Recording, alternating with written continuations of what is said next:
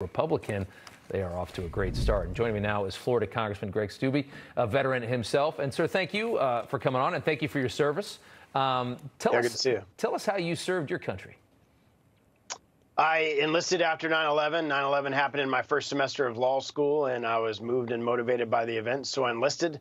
Went in as an E4, went through infantry, went through infantry officer training, spent about a year and a half as an infantry officer, then transferred to the JAG Corps, and then deployed in support of Operation Iraqi Freedom in 06 to 07 with the 25th Infantry Division. So 9/11 inspired you. You still remember the way you felt after that happened? Yeah, I mean, I didn't have any plans to go into the military, and then my first semester of law school, sitting there watching the towers get hit, and you know, I felt like this was my generation's calling to serve, and if you were able-bodied and able to do it, there's no reason why you should not serve your country. So I felt motivated to go in. It's amazing. Why are veterans good for politics?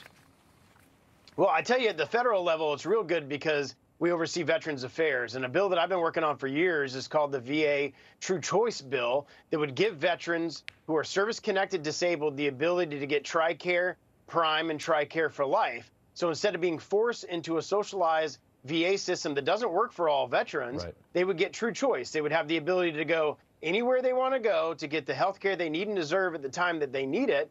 And I think that will have a real effect on their overall health care. And I would submit to you this: those 21 to 22 veterans a day that commit suicide, they wouldn't be committing suicide when they could go to a mental health provider right there in their community at the time that they're having a mental health crisis when they need it. I can't believe, I still just, that number just shocks me. I mean, maybe it's just the general size and scale of the military and how many have served, but 20, 21, 22 veterans every day kill themselves. And that's a number that is just overlooked by so many in this country. Well, and it's 21 to 22 veterans a day too many. I mean, these are individuals that need help.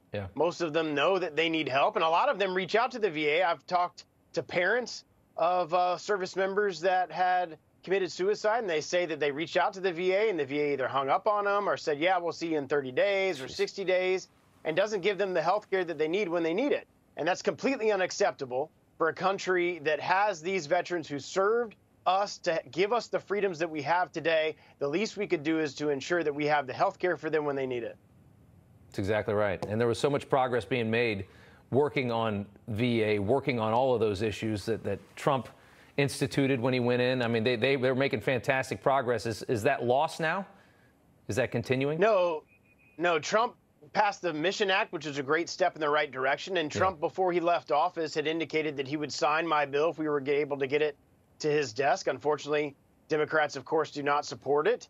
But I can tell you, in this new majority, when we get the House back, it's something that Kevin McCarthy has committed to me that we will get passed. I guess we'll see what the Senate looks like, and maybe if we can pass it through the House and the Senate, maybe we can get enough support behind it for Joe Biden to sign it. I love it. Congressman, thank you so much for taking the time, and again, thank you for your service. We appreciate you coming on. Thank you. Thanks for having me. All right, coming up, Massachusetts liberals